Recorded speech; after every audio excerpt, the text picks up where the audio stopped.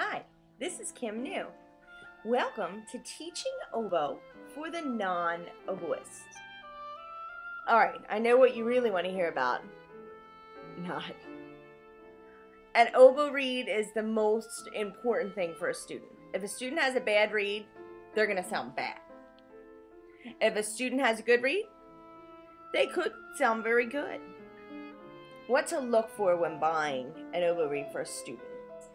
I would look for the ones that don't have a wire and that don't have fish skin or Teflon tape or anything wrapped around them.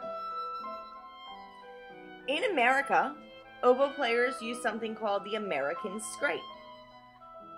If you held your reed up to the light, this is what it would look like. In other countries, they scrape reeds differently. This is more of an English scrape.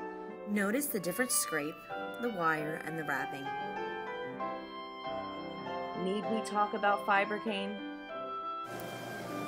Take a look at these reeds. These are nice American scrape reeds. Now let's talk about fixing reeds. If your student's reed is flat or particularly hard to blow, maybe the opening is really wide on the reed. If it's really wide, the wider the opening, the harder the kids are going to have to press down with their lips to produce the sound. So if the opening is very wide and or the reed is flat for the student, you need to do what in technical terms I call squishing. You need to squish it.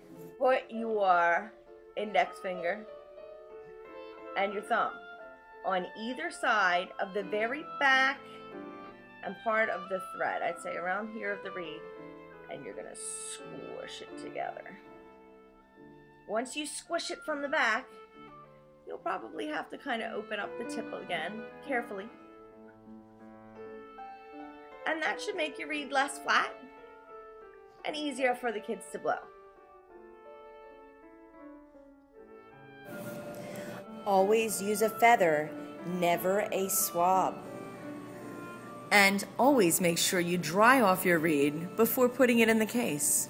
Otherwise, it'll grow fur.